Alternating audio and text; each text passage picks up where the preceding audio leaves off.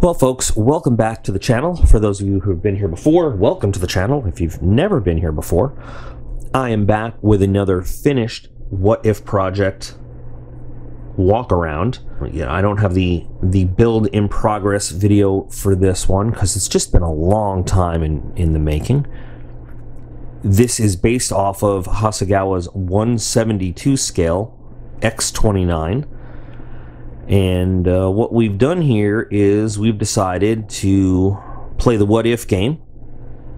What if the US Air Force decided that they wanted to turn the X-29 into an actual fighter aircraft in the mid-1980s when the X-29 started flying.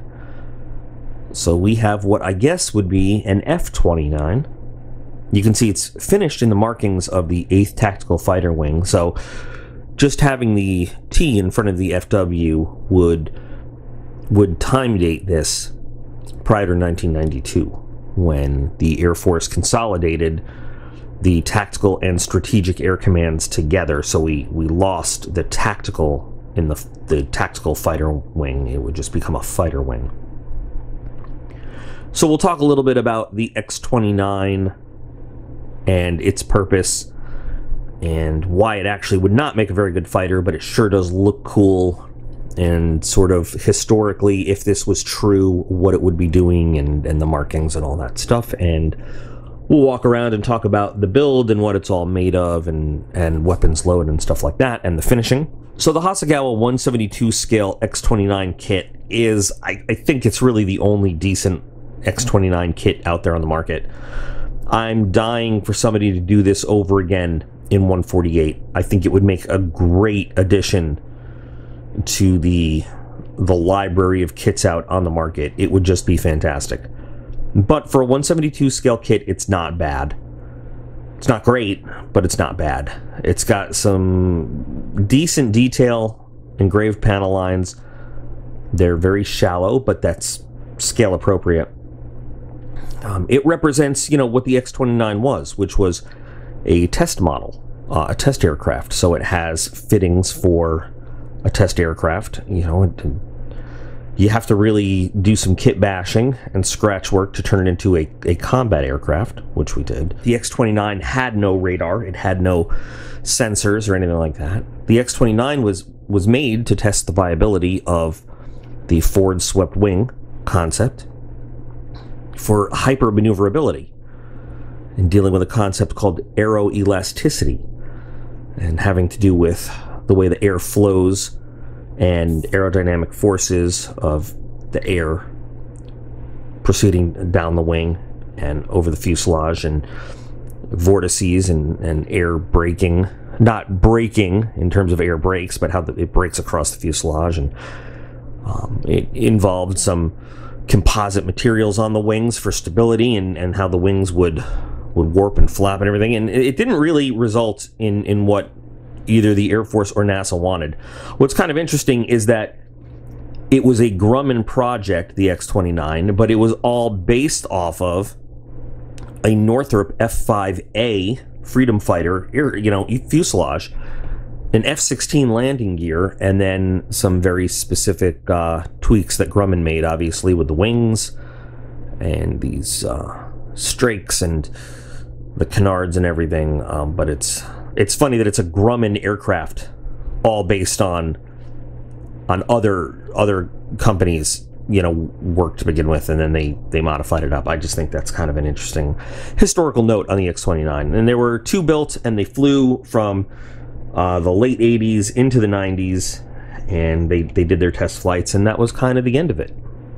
But the shape of it, the combination of the forward swept wings and the canards, it's just been such a cool shape. People have loved it ever since. And in reality, the wings were very thin, and they were not made structurally to carry any load. So it would have taken a lot of modification of that design to turn it into a combat aircraft capable of carrying any kind of ordnance. It couldn't do what we're looking at it do right now. It absolutely couldn't, but it sure would be sweet to see it do that. So modifying the kit to have it look like what it looks like today included first modifying the nose to look more like an F-20 type radome, cutting off the large experimental pitot tube with all of its various test probes and stuff, and then sanding it down and profiling it a little bit so it looked more like an aerodynamically shaped radome than just something where you cut off a pitot tube.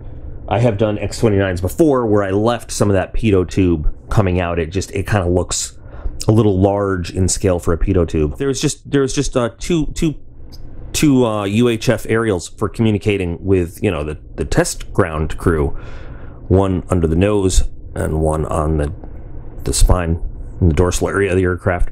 But you know, for a combat aircraft, you need more communication options. So these were actually the fins on up here and up here, and I just cut that one to look cool, basically. But they were from a Mark 84 2,000-pound bomb, and I just cut them off and glued them on, and bam, we've got extra radio antennas, no problem.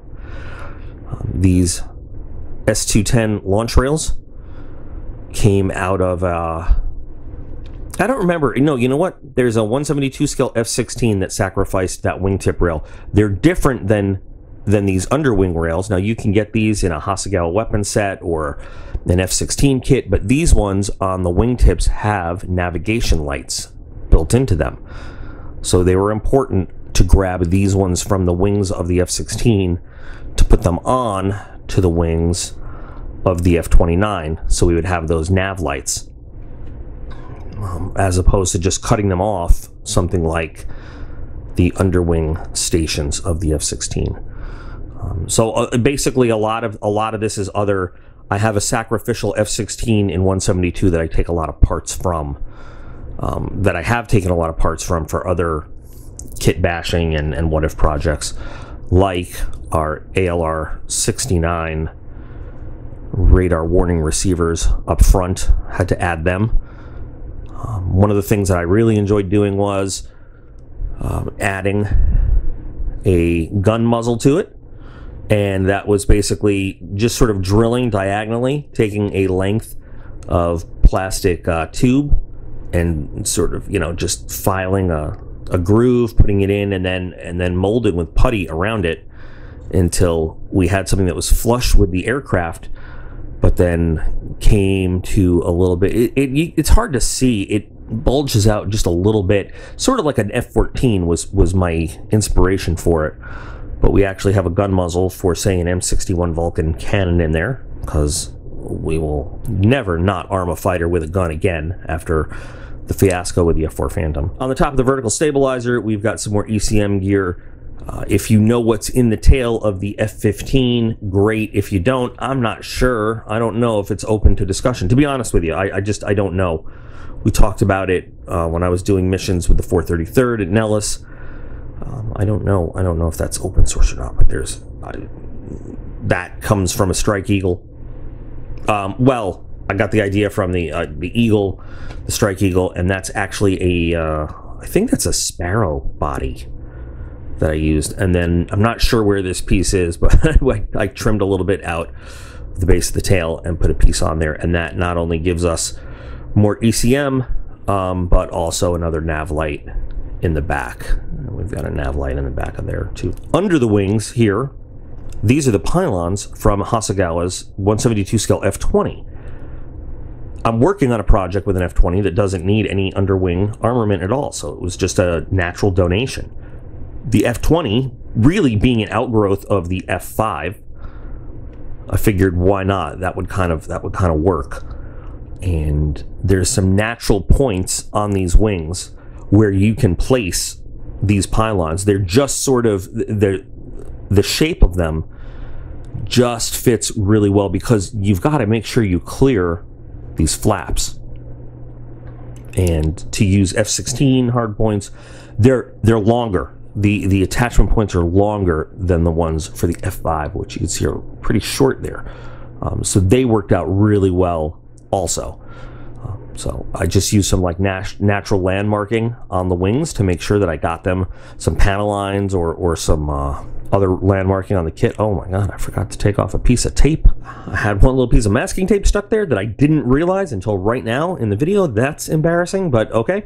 But so I always use when I'm making up new hardpoints, some kind of panel line or landmarking, some kind of physical thing on the kit to make sure I can always get them exactly centered. This centerline tank also comes from the F-20, and one of the big considerations when putting anything centerline on the X-29 kit is that you have these large landing gear doors that come down, and this just so happened to be a perfect fit before being basically a nuisance, a problem getting these landing gear doors. Now, I did consider flipping them and having them open F-16 style on the other side of the wheels. So I was looking for something that would match kind of sort of a hardpoint loadout that was close to the F-16, because I was thinking the X-29, if it did come down to actually fielding an F-29, it would be a lightweight fighter. It's small, just like the F-5. And what role would it fill? And it would definitely fill a lightweight fighter role. I mean, a pretty maneuverable. It didn't have the hyper maneuverability that they were looking for, like something with thrust vectoring would today, but definitely a highly maneuverable, dogfighting, lightweight fighter, like the F-16. The F-16 was intended to be a lightweight, daytime-only, very maneuverable dogfighter. And then the good idea fairy showed up during design and production, and it ended up doing the jack-of-all-trades role it does today. The decals all came out of that same Hasegawa 172 scale F-16A kit. And I used them because, number one, they were right there readily available. And I was doing kind of an economical build here. And they fit, because size-wise, and not so much shape-wise, but a little bit shape-wise, they just transferred really well from one kit to another. Considering the time frame that I was building this what-if in, the F-16 was around from, it entered service in 1978. The F-16C hit the scene around 1988, but as late as the early 90s, some units were still flying the A model. It took a little transition. They were flying the A+, in fact, a little bit of an upgrade. So it's foreseeable that late 80s, even up to about 1990, not all U.S. Air Force squadrons were transitioned to the C model. And I'm not talking about Air National Guard or Reserve. I'm talking about U.S. Air Force squadrons. Not even all of them were transitioned by the time Operation Desert Storm came around. So putting the actual F-16A unit markings on this works really well. Now, the 8th Fighter Wing happens to be a unit based in Korea, and they are constantly on guard because, if you know this situation over there, technically the Korean War never ended. There is a ceasefire. There is not an armistice. There was not an end to that war. We just agreed to stop shooting at each other. But a state of war technically exists, and there is always high tension over there, and they are always running drills.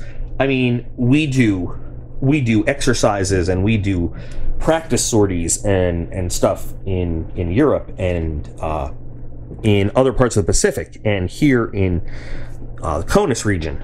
But in Korea, they do, honest to God, things could jump off at any moment. And they have been known to fly their familiarization flights around the peninsula and just patrols with live armament all the time. It's very uncommon for somebody in my career field to have not spent at least 1 or 2 tours in Korea. I don't know how I managed to get out of that. I've got friends that have been to Korea 4 or 5 times, doing the tactical air control thing up there. But yeah, it's like a standard thing for us to have been over there on the ground, just ready to direct hate and call in thunder and everything else up in Korea. So, a factor with the armament that I put on here, you'll notice they're all live war shots, a live load, no practice shots. So I was kind of a mixed bag, wondering should I do you know, training sortie up in Korea, but there are plenty of times where aircraft are fully equipped on alert with live loads and fly with live warheads and everything, so I decided to go with it. Armament load, again, thinking the time frame. So we've got AIM-9Ms. We've got no guided weapons. All right, this is, again, most of Desert Storm was fought with just iron dumb bombs. I mean, that Desert Storm was when precision guided weapons really came into their own, and after Desert Storm was when we said we need to start thinking about using these precision guided munitions as a mainstream, and it was Operation Allied Force where we saw more precision guided munitions than not used, and it was a transition there. But so for time period, this is really correct, just dumb bombs. So just like an F-16 might be loaded out in that time frame, because F-16s didn't have any kind of medium range weapons air-to-air wise until after Desert Storm. We've got 4 Sidewinders, AIM-9Ms, and these are from the Hasegawa weapon set, complete with decals. I had to paint the bands on my own because the decals kept falling apart, but I managed to make the other markings work. So all the bands, yellow bands and brown bands, are painted, you know, by hand. I had a lot of trouble with the mounting the bombs on the triple ejector racks. They're probably not even in many places, and I'm ashamed and embarrassed, but I just, between seeing and my big fat fingers, I don't work in 172 very often, so I had a lot of trouble mounting weapons, and if they're a little off, I apologize. I did my very best. I really did. But we've got 6x Mark 82s, which would be, you know, a kind of a standard warload for an F-16. In Desert Storm, we saw them, you know, finally in combat, we saw them hauling up to 4 Mark 84 2,000 pounders, but they did a lot of their work medium altitude, dumping 500-pound bombs to find close air support. Saw them flying a little lower with the 500-pounders. Now, these cluster munitions, some people might be curious. I know they look a little bit. At first, I was looking in the kit because they came in the F-16 kit, and I've seen them in the F-16 kit over and over, wondering exactly what they are. They look a little bit like Mark 20s. They don't exactly look like CBU-87s, but I wanted to use them because they come in the F-16 kit, and they always have. And finally, I kept looking through all the inventory of U.S. cluster munitions to figure out what the hell they are. Well, they're not U.S. cluster munitions. They're British. They're BL-755s. And why they come with the Hasegawa 172 F-16 kit is beyond me.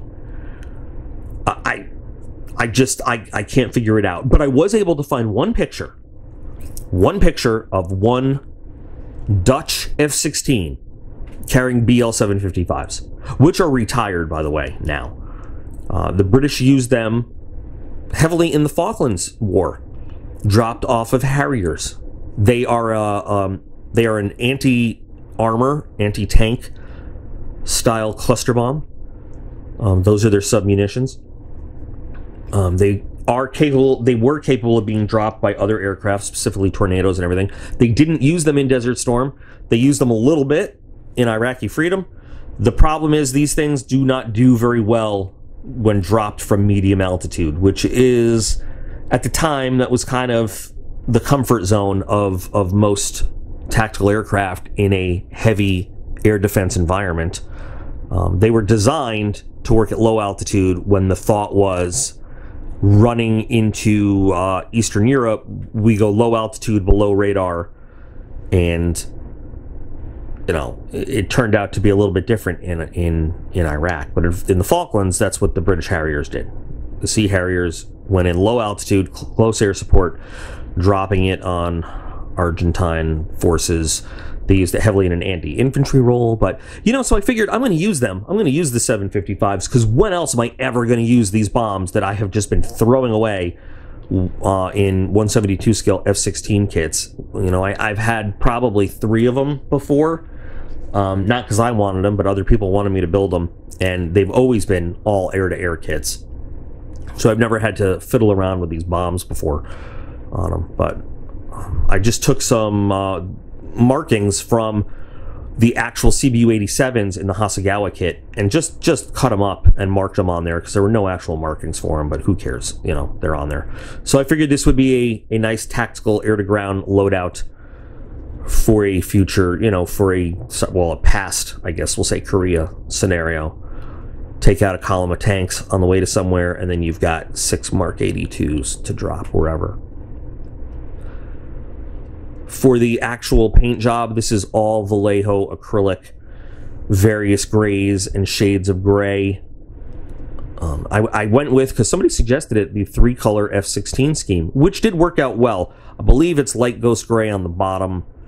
It's definitely gunship gray for the upper, and I used something a little non-standard for the forward fuselage, and it escapes me right now.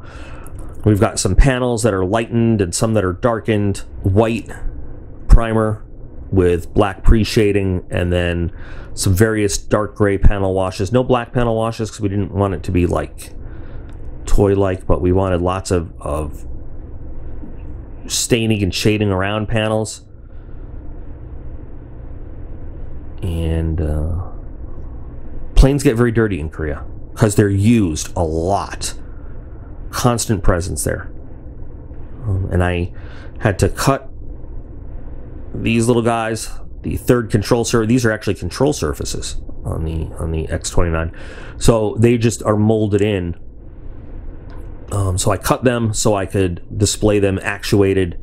So as this guy is sitting on the ground with the canards, this would actually be, not only is this like the lack of hydraulic power sitting on the ground, but this would be if the pilot were pushing the stick forward. That's what they would be positioned as. Cockpit, there's not a lot to show for it, so I decided to use a Pinto 3D set in the cockpit for an F5E because it works. Now, I left the seat unglued so that if we chose, boy, I hope this works, we could wiggle the seat out and we could take a look if the camera chooses to focus on that. So I wanted a little bit of detail in the cockpit. Not that you're going to see much of it, but at least we've got that in there because the Quinta sets are just fantastic. The seat, again, is, you know, just basic detail only. So I'm, you know, made some straps out of tape and just put it in so that there's something. So that there's something there. It's a very basic seat. I do like the way that Hasegawa did the canopy. So you can have the canopy open or closed on the kit. You just, those actuators are either connected or not. To display it properly, you have to do a lot of surgery to have those actuators in there and close, or you could just do what the kit says and not glue those onto the back of the seat and just close the canopy. I like the way it looks that way. There's a ladder included in the kit, and they basically, I had to do some surgery, so I took another ladder from another kit and glued, see this hook that fits over, so I glued it, the back end, I glued 2 ladders back to back so I can make the actual hook that would sit inside the canopy railing so that it hooks on, because otherwise I had to glue it on, and I didn't want to glue it on. Maybe I wanted the ladder displayed, and maybe I didn't. But this way we have the option. We could put the ladder on there to display it like on the ground ready, or if I don't want to, I can just take it off. But otherwise, because there's no hook on this ladder, it just sort of ends right there.